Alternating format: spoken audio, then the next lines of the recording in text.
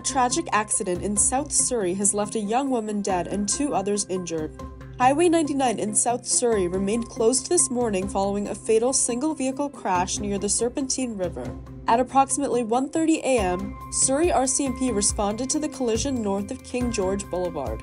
Upon arrival, they found a woman in her early 20s who had been ejected from the vehicle and was deceased. 2 other occupants were found trapped in the vehicle. They were later taken to the hospital for further assessment. The driver, a 23-year-old man, and the other passenger, a 22-year-old man, are receiving medical attention. Preliminary investigations suggest that speed may have been a factor in the crash. Northbound traffic on Highway 99 was diverted at King George Boulevard. The road closure remained in effect until 1:30 p.m. There is currently an investigation being conducted. The public is advised to avoid the area if possible. Anyone with information, including dashcam footage from the area around the time of the collision, is asked to contact Surrey RCMP. For more, visit todaynbc.com.